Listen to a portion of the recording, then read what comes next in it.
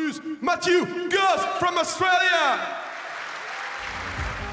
What I knew about the Tour de France before I went to Europe, I guess, was all what I've seen on TV. You know, the half-hour clips of an evening about 6 o'clock. I remember sitting down watching that when I'd been out training, come back and see that. And you know, some of the first guys I remember seeing when I started getting into cycling was the guys like Bjarne Riis, and these guys, you know, as it turned out, they went on to be one of my first bosses as a professional cyclist. So it's a pretty strange thing to watch these guys on TV and then you know, 10 years later end up having him as your boss. Looks to me as though we've got Matthew Goss braking on the left, and he's timed it to perfection. Now that is an incredible result. Yeah, I guess it is a pretty specialised thing. It's something that you're born with, and you know, maybe that's born with a little bit of crazy as well in there. But the buzz you get out of it's incredible. I think when you cross the line, especially if you get the win, you know, there's almost goosebumps on your arm. And Goss really has got his legs on this year.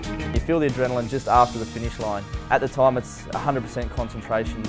You're thinking of everything that possibly could happen, everything that is happening, and everything that has happened in the last few hundred metres, so as you know, the right decision to make, you know, when you have to make it. You're a centimetre off the wheel in front of you, but you're not even looking at it, kind of thing. Everything's going on feel, and you're just thinking of the next move you're going to make and thinking whether to go, whether to wait, who to follow, who not to follow, and you know, there's a million things going through your mind at once. I don't think that you could actually recall the last 500 metres, you know, metre by metre if you tried.